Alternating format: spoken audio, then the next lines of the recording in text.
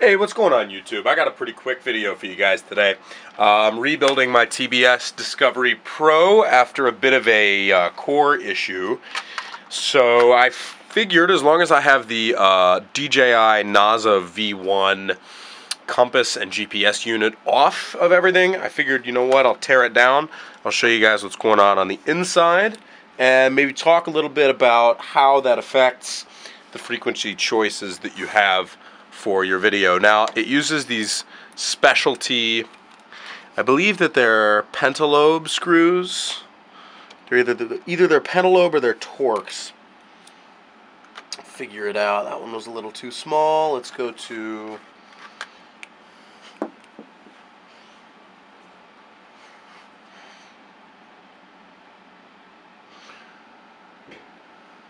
this one.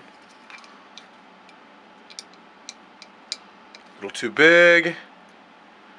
Alright, so it turns out that the screws that they use on here are T4 Torx, and I'm just using this little security bit set that I got on Amazon.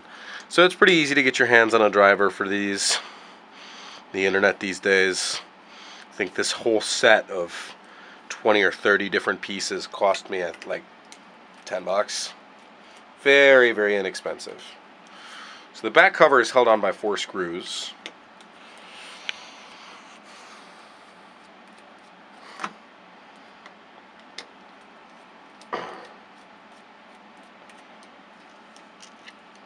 This all out of the way.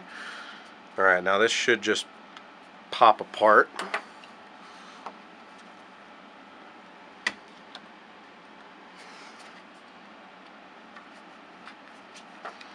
Come on.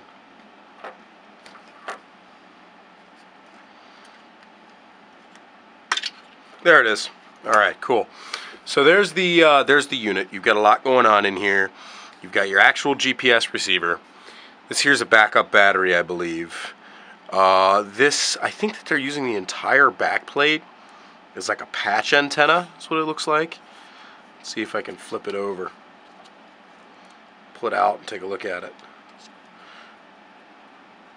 Yeah, I don't think I should do that. It's adhered in. This thing right here, this setup, I believe is part of the magnetometer actually, because it's a little secondary board. Now the one thing that I did notice about this is there's no SAW filter in here. That's going to be a pretty serious problem for you guys using 1.3 gigahertz for your video, because GPS is on 1.5 gigahertz, so you're very likely to swamp out your GPS receiver if you're like me and you're running something ridiculous like 1.5 watts.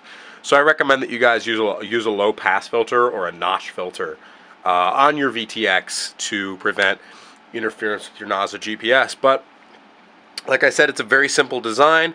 There's not a lot going on in there. If I were you, I'd put another little drop of canopy glue or something in there to protect the wires, but you know, that's all there is to it. And these are all SMD components, so they should be actually very, very easy to service if you guys have like a reflow gun or a really small tip iron. But this whole thing, because the V2 came out, is now ridiculously inexpensive. So if you guys like this video, feel free to rate, comment, subscribe, so I can keep making more of them for you, and I'll keep working on my gear.